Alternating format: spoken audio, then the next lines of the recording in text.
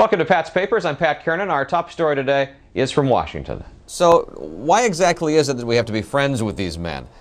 With President Obama meeting with leaders of Afghanistan and Pakistan today in Washington, the Washington Post editorial page addresses that question of these difficult friendships. The Post says the two men are broadly disliked, but says the administration must work with them because they play a central role in U.S. security.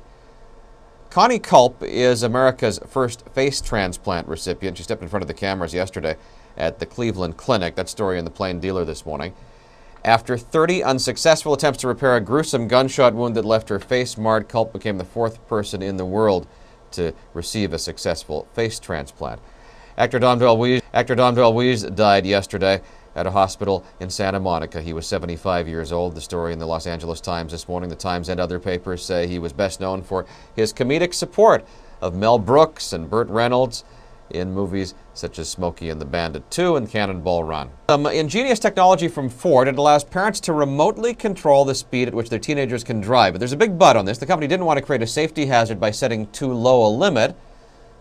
So then there's a question of how useful this is. The Chicago Tribune says the lowest programmable speed is 80 miles an hour. A Texas woman's become the first American to die from swine flu. That in the Brownsville Herald this morning. State officials indicated that the 33-year-old woman had been suffering from some pre-existing health conditions and had recently given birth.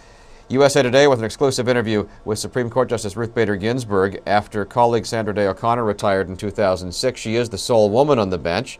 She discusses the need to have more women appointed to the court. She said, "Women belong in all places where decisions are being made." On the front page of the New York Times, there is an economic analysis from writer David Leonhardt. He says the job report the Labor Department plans to release on Friday will provide a key indicator of where the economy is going. A simple path here: if job losses slow down, then that's an indication that a recovery may be following. Maybe not a quick recovery, but at least we're moving in that direction. We will be hearing a lot about the big banks and the government stress tests. One of the banks has not met the test, according to the Wall Street Journal. Well, one of several that have not met the test, but Bank of America is in the spotlight today. According to unnamed sources, the Journal says B of A is about $35 billion short of the capital it should have to be considered healthy. Chanel is a Dachshund from Long Island, celebrating her 147th birthday in Manhattan today. That's 21 human years under her belt. She is a senior wiener, says the headline in the New York Post. The Guinness Book of World Records named Chanel the world's oldest dog last year after a 28-year-old beagle died. Also in the New York Post this morning, it was Madonna's fashion disaster. She showed up at a Monday night gala in an outfit the Post is describing as a cross between a medieval dominatrix and Bugs Bunny. And it wasn't cheap. The Post reckons it would carry a price tag of $8,800 if you were to put it together yourself.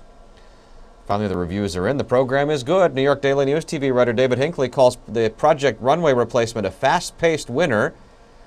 You know the story by now. Project Runway ran away itself to a competing channel. It'll be on Lifetime. So Bravo is trying to slide a similar program into the schedule to fill the hole. And Hinckley says the fashion show works. And thanks for joining me today. I'm Pat Kiernan. That's all the time we have for today. We have links to all of these stories on the main page at our website. Scroll down the page to find them at patspapers.com.